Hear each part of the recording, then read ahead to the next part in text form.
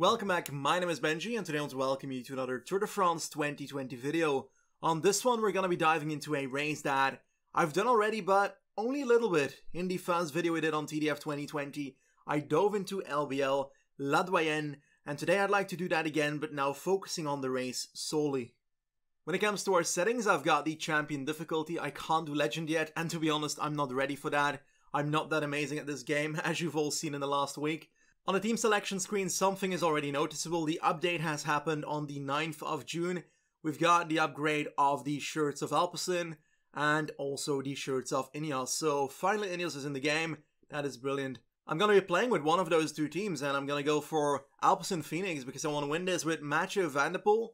Seems like a very fitting rider for the race. The mission is top 3, but I've got the feeling is more of a favorite than, for example, Fulsang. The last few climbs there, I think it's Rochefoucauld, but I'm not sure about it. It's definitely not overly difficult in the sense that Van der Poel can survive, while a Fulsang will have a hard time attacking away with his acceleration and such. Alaphilippe might be able to get away, but it's Van der Poel, man. Come on, we gotta do this. I am going to slightly alter the team. We've got Vakoc in the team, which is what I like, but Merli at his hill is 65, so I might as well leave him home. I could get a guy like Jimmy Janssens, for example, in there, who has 73 hills, so let's replace them. Baragli has 75 hill. We've got Thwaites with 69, and Modolo, that's going to be lower. 69 as well. I think I'm going to switch Thwaites for Johnny Meersman. Yes, 73, and we've got Modolo. Let's take a look here. 74 on Riesebeek on hill. That's OP, but I don't mind. Baragli, 75 hill. It's just so OP, man. Come on. The dude hasn't done anything in years. Anyway, I think that's going to be our team. Vakoc as the main helper for Van der Poel, I think. He's got 74 hills, so actually, Sparagli might end up being the best helper here. That's the funniest part of it all.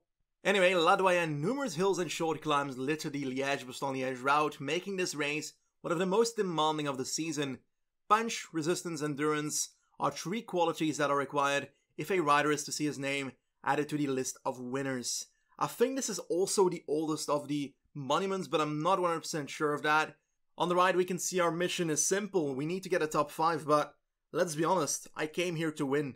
Stats-wise, we've got on the right, flat 80, 8 acceleration, 78 hill. We've got a solid 79 cobbles, which won't come into play today. Nonetheless, we've got the stats to do nicely here. We've got resistance of 81, which is going to be really important, and the stamina of 78, which is also important since the race is 260 kilometers. And utter madness. Anyway, let's dive into Liège-Bastogne-Liège and let's try and win it. Oh, here they are, both the shirts next to each other, the new shirts in the game. And they look good, not going to lie there. And we should also have the Sunweb helmets and the Lotto Jumbo, not Lotto Jumbo, Jumbo Visma helmets. But genuinely, I don't know what those helmets are supposed to look like. I think we've got one on the right here pretty soon. Yeah, right there, he's riding away. I don't know if it's supposed to look like that. I don't know if that's the correct one. I think it is. It looks different, so I guess the helmets are in. I can't say more about it.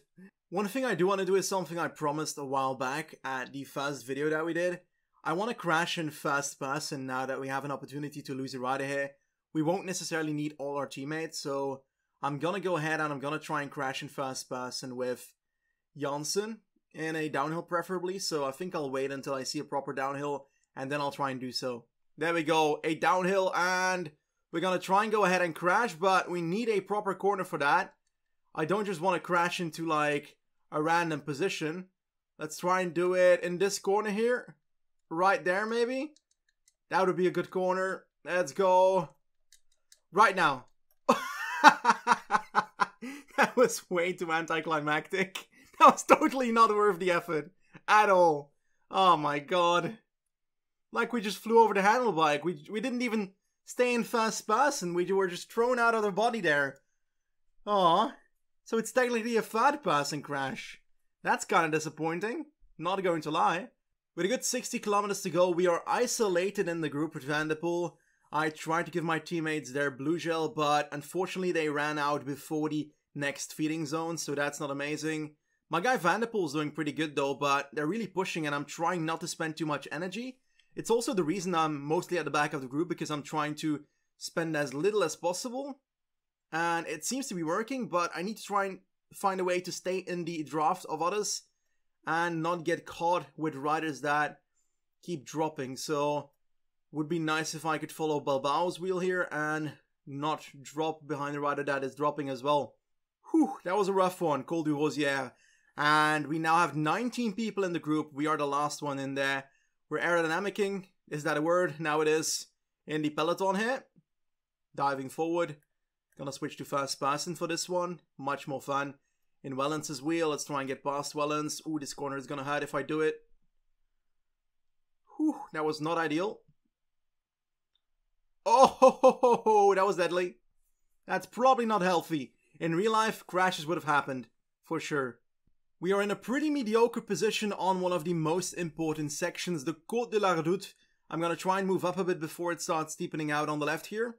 Gotta try and follow, but these guys are really pushing it. I'm trying not to go too ham here.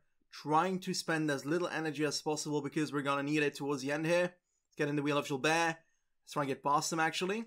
I wonder how much hill Gilbert has these days. Holy, Gilbert just had an issue there it seems. Wood still ahead of us, Landa, Sharkman, I think Bernal as well. I think that's the Ineos rider at least. I think that's Roglic on the right and Mollema on the left of us. Yes, indeed. We're now with a group of 38 again. Potentially people came back. But someone's pushing at the front though.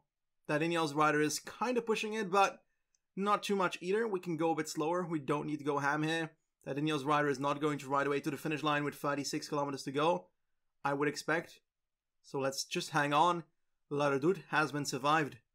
We are slowly but surely moving into the final of this race though. In the first group now, 26 men in this group. This is getting tenser and tenser. Oh, that was a wide corner. Very wide, and Sharkman pushing it. Côte des Forges, are they gonna go on this one? Gilbert's really pushing it.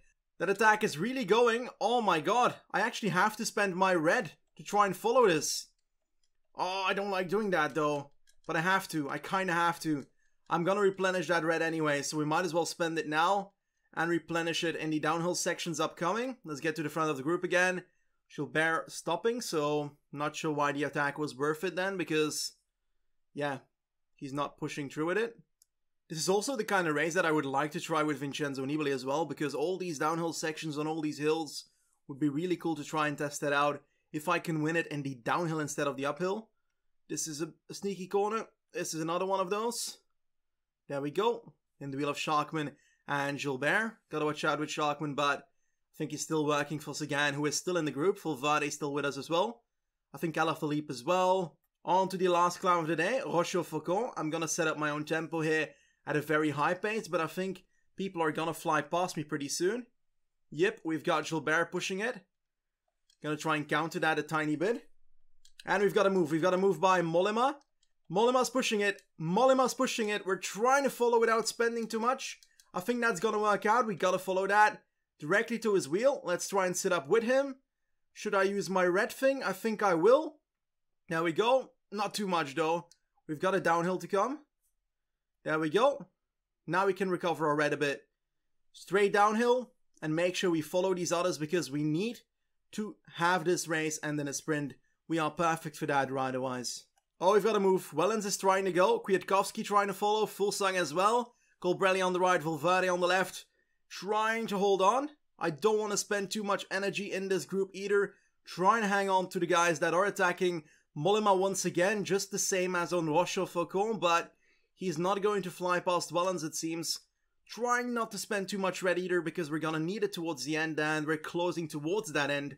11 kilometers left and we're going to ride towards Liège it seems.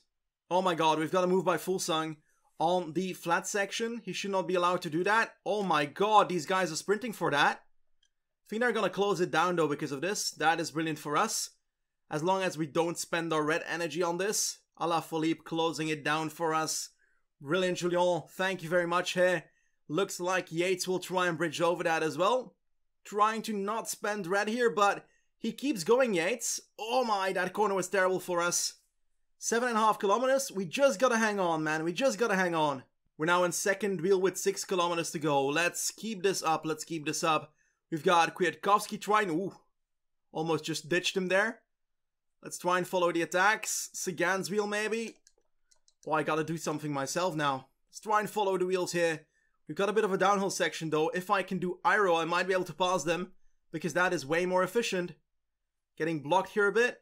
There we go. Let's keep pushing. And we're gonna go into this corner, 6%, so this is indeed going to be it. Let's go fast passing for the last part of this race. Let's keep pushing it. 3.7 kilometers. Very bad corner for us. Let's keep going. The others didn't do that very nicely either, so that's our benefit here. Let's keep going, let's keep going. And we're now in the last 2.5 kilometers. With Mathieu van der Poel, can I sprint properly in fast passing? That is the real question. I've never really done this properly. They're really going for it already. 1.7k to go. Oh my god, I need to sprint early then. To try and catch them still, but I think it's gonna work. Oh, I'm gonna go early, I'm gonna go early. 600 meters very soon. We're going too early, I think. We're going too early, I think. Are we going to go way too early? I don't think we will. We're gonna keep going. Come on, come on, come on. Bitro, and there we go. I think we made it on the line because that Sunweb rider came really close, but Mathieu van der Poel wins Liège-Bastogne-Liège with a bit of a sneaky early sprint, to be honest. Let's take a look at how... Oh, that was weird. Those legs. Let's take a look at how close they came. We see him sprinting there. I think it's Matthews probably. We had like a pretty solid gap after that launch. If we go back earlier, we can see how fast we flew past them at this moment here. So we go past these guys and they stop at the front. So we've got an easy way to get to the front while nobody's really sprinting for it. So it's a bit of an AI mistake, to be honest. But anyway, we've got our victory. La Doyenne, VDP for the win. There we go, on the podiums, taking the victory home today, Mathieu van der Poel of Alpecin Phoenix. In the end, honestly, a very fun race to ride in this game. Really enjoyable, really realistic as well. The climbs seem to be the ones that do the damage in real life as well. Those are the decisive ones in game as well. Nonetheless, there's one negative thing about all of this. LBL is so long, man. Like, the first half of it, I can't do anything.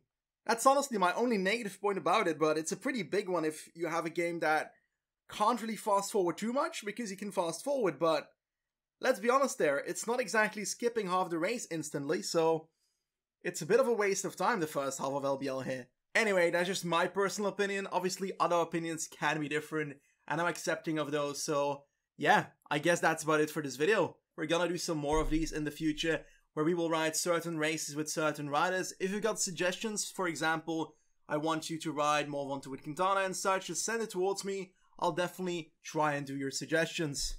Anyway, I'd like to thank every single one of you for watching this video. If you liked it, tap that like button. If you didn't tell me what's wrong, I'll try and make it better for you next time. Thanks for watching, and I guess I'll see you soon. Goodbye.